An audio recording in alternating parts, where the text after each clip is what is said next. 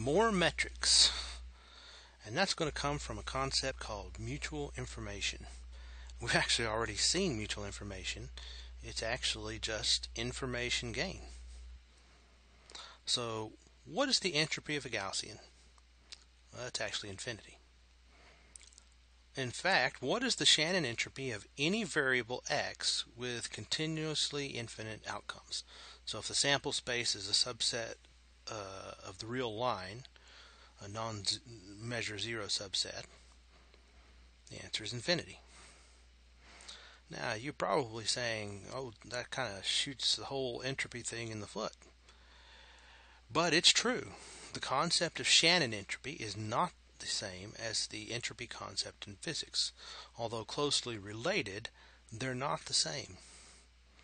So to see this, let's suppose that for a random variable x, we let p of x be the probability that capital X is less than little x. And let's suppose that p of x is differentiable. Actually, all we need is absolutely continuous with respect to some measure. So if we want to find the probability, then we can use the derivative little p of x, which is the probability density function.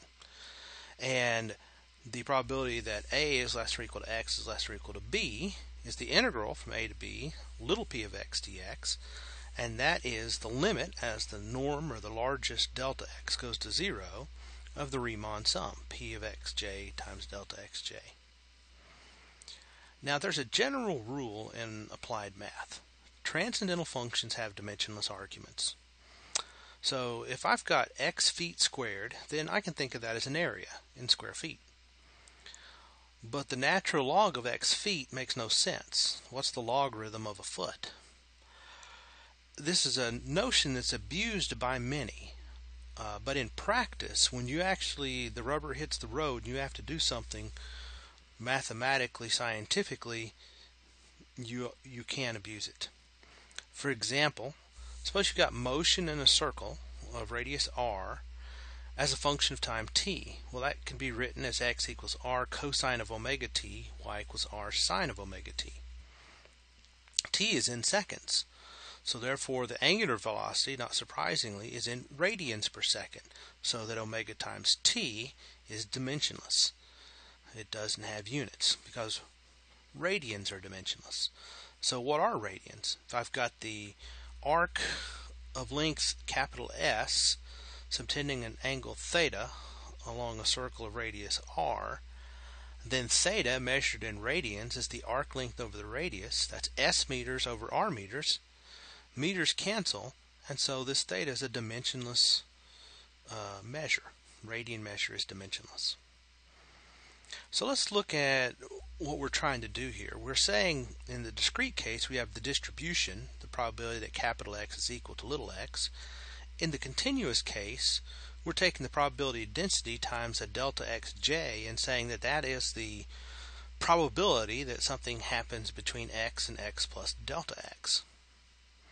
So let's look at the entropy using our interpretation of density, density times delta x being probability. So the entropy of a continuous variable x would be the sum p of xj delta xj, that's the probability, times the log of p of xj delta xj. So that once again is a probability. So this is probability log probability.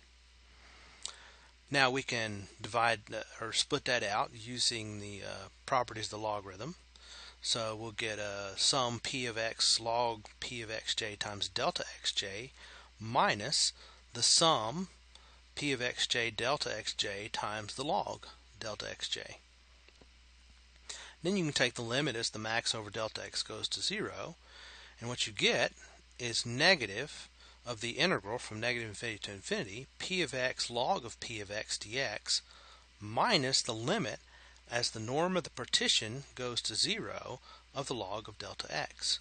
Because the sum, j equals 1 to n of p of xj delta xj, that's a sum of probabilities, and that sums to be 1.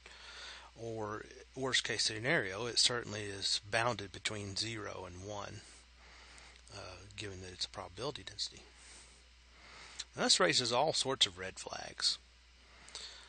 First off, a probability density has units. So if I've got p of x dx, then p of x is in units of percent per unit x.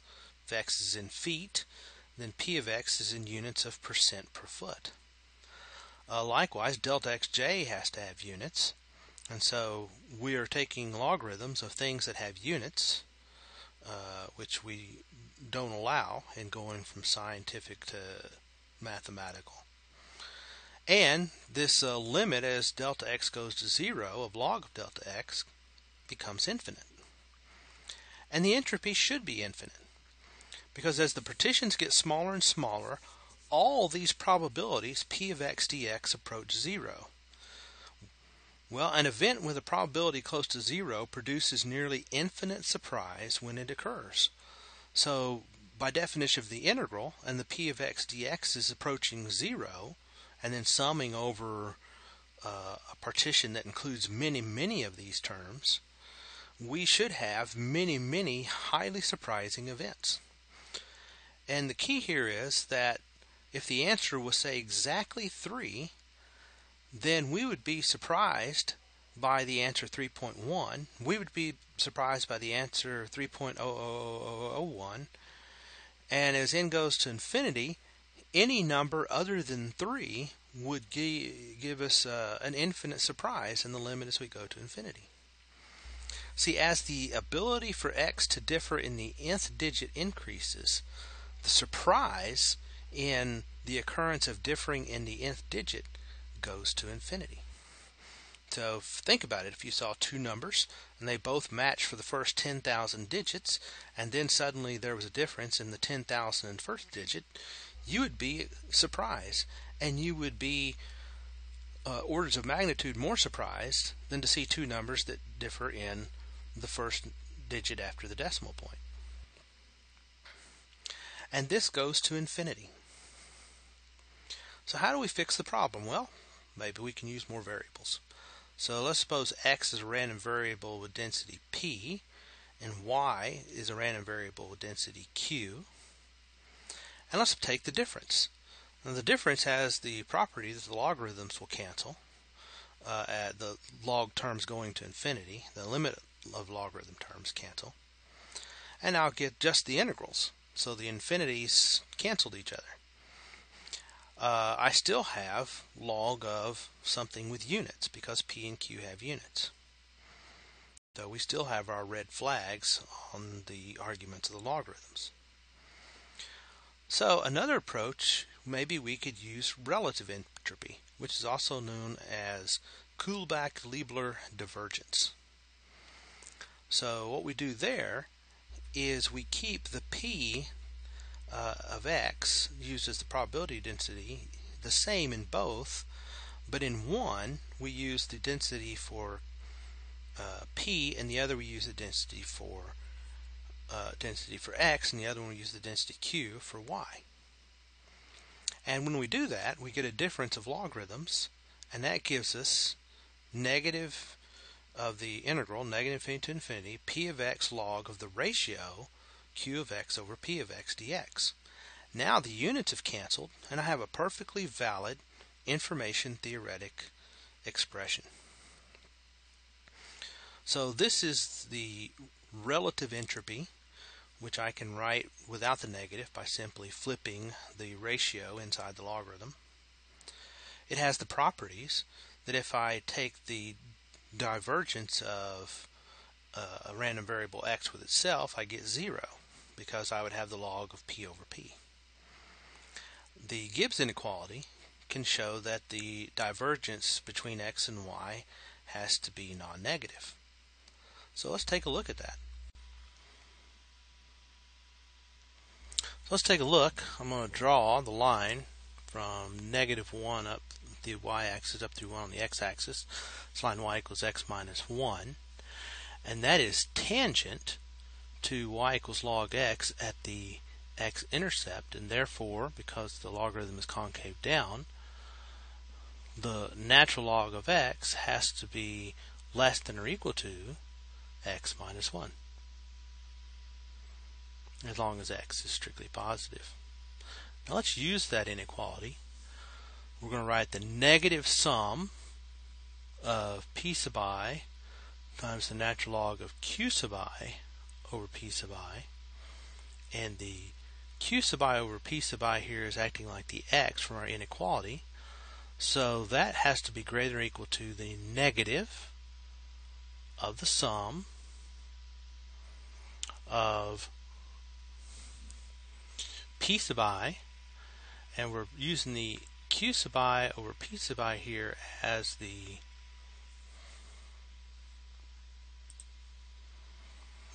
x equivalent. And so we got a q sub I p sub I minus 1. Let's simplify that. That's going to be the negative of the sum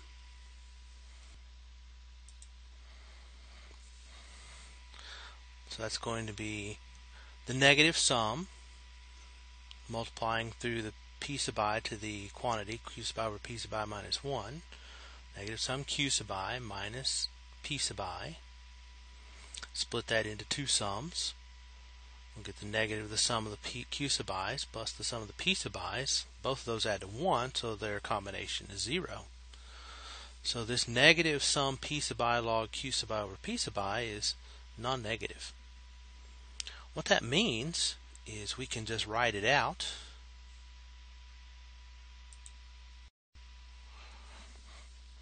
using the property of the logarithm, and all that has to be greater or equal to 0. And then we'll subtract the sum p sub I log p sub I term to the other side of the inequality, and that means the negative sum of the p sub I log p sub I is less or equal to the negative sum p sub I log q sub I, and that's Gibbs inequality. And of course it works for any logarithm because logarithms are just scaled versions of the natural logarithm.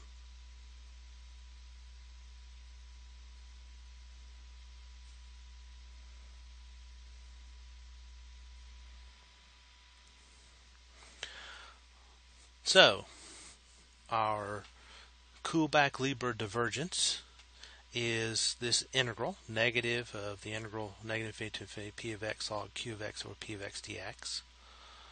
Or I can write it as just a positive integral, flipping the p of x over q of x. So if I'm looking at discrete, I'm doing the sum, and if I'm looking at continuous, I'm doing the integral of the densities. And this is called a divergence and not a distance because it's not symmetric. Now notice that I can write q of x dx and p of x dx inside of the argument of the logarithm. And that's also dimensionless, and that means I've got the form of the sum, the integral, the logarithm of a ratio of probabilities times a probability p of x dx. So if I want to, I can define a discrete version which works just exactly like the continuous version. In particular, it's just the sum of the probabilities, the log of the probability ratio, or the sum j equals 1 to n p sub I log q sub j equals 1 to n p sub j log q sub j over p sub j. Now if y is uniformly distributed, then the q sub I would be 1 over n. A little bit of algebra shows us that we would get the negative log of 1 over n times the sum of the p sub j's, but that's probability distribution, so that adds up to 1. And so we get the log of n minus the entropy of x. And therefore we can see that h of x will always be equal to the log of n minus the KL divergence. Now let's rewrite relative entropy in terms of self-information. And we can see it's the sum p sub j I of y minus I sub x. So it's the average of the information difference per outcome between x and y. Now, let's go back to information gain. This will be very important. So the information gain is h of y minus h of y given capital X. We write that out as a difference of two summations. Remember, a marginal probability is the sum, marginal probability of y is the sum over the x's of the joint, p of xy. So we use that in the first term, get a double sum, p of xy, I of y, minus the sum, p of x, times the sum, p of y given x, I of y given x. And remember that p of y given x is equal to the joint over the marginal for x. And so that gives us the double sum where the piece of x's can now cancel. And that gives us the double sum over the x's and y's, p of xy, I of x plus I of y minus I of xy. So in other words, the information gain is the average difference between the sum of the individual surprises and the joint surprisal. In fact, this shows that the information gain is symmetric in x and y. Kind of surprising that because it wasn't a symmetric definition. So the information gain in y upon learning x is the same as the information gain in x upon learning y. And we can write that in a number of different ways using definitions of conditional entropy. Notice that the information gain will be the sum of the entropies of the x and y respectively minus the joint entropy, h of x comma y. And because it's symmetric, we're going to give it a new and probably a more appropriate name. We call it mutual information, and write I of capital X semicolon. So let's relate the mutual information to KL divergence. So we replace all the informations with their, so we get negative the sum over the x, sum over the y's, p of xy log of p of xy divided by the marginals p of x and p of y. And notice that's just the Kullback-Leibler divergence between the joint density and the product of the individual densities. And of course the product of the individual densities would be the joint density if x and y were independent. So it's a measure, in some sense mutual information is a measure of how much you diverge from independence. So notice that KL divergence is our starting point, not the entropy h of x. Mutual information, written as either integrals or double integrals. And once again, notice that if I define I of xy in terms of densities using integrals instead of distributions using sums, then I get KL divergence over a two-dimensional space because it has to be a double integral over x and y. And notice that units cancel. There aren't any applied math issues here. So p of xy is in percent per unit x per unit y. Or if square bracket x denotes units of x, then square bracket of p of xy is percent over square bracket x square bracket y. So therefore, the units all cancel, and we have a dimensionless argument in the logarithm. And notice that if x is independent of y, then the mutual information is 0. In other words, there's no information about y given knowledge of x if y is completely independent of x. Now let's go back to the Gaussian. So if you have independent Gaussians, then there's no mutual information by what I just said. We can look at jointly distributed Gaussians. That's where p of x, the density, is 1 over the square root of the quantity 2 pi to the nth power times the determinant of sigma, where sigma here is the covariance matrix of the variables in capital X, which is x1 to xn. And the x bar will be the mean of all the x's, and so we'll get a joint distribution e to the negative 1/2 times x minus x bar transpose times the joint distribution, the covariance matrix inverse times x minus x bar. In 2 dimensions, of course, it just simplifies to 2-dimensional variables. And the answer is the mutual information is 1/2 the log of 1 over 1 minus r squared, where r is Pearson's correlation coefficient.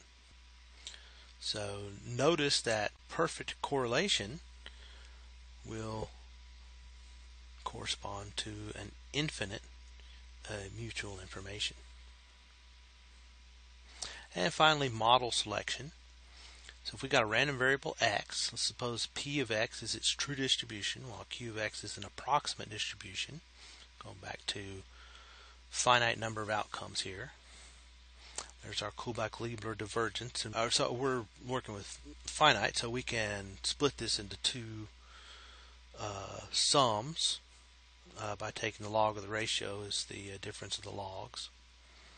If we have m outcomes in sample space and we do n trials that yield C1 up to Cx up to Cm counts of the number of times those outcomes occur, then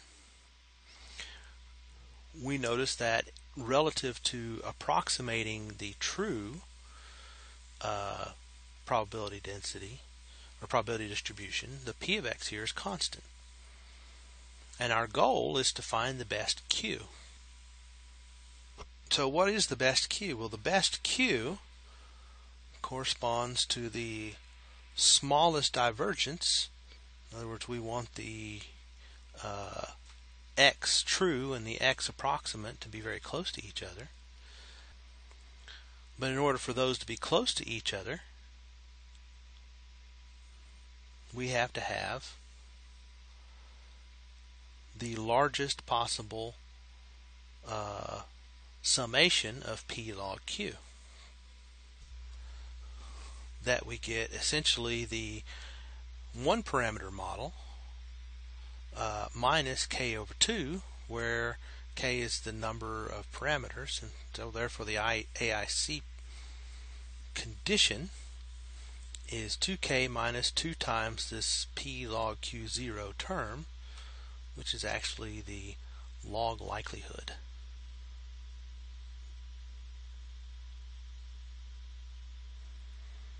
So the smallest AIC gives you the best approximation. So we've introduced some more metrics, and in particular mutual information, KL divergence, and the AIC. And those are going to be important as we go along.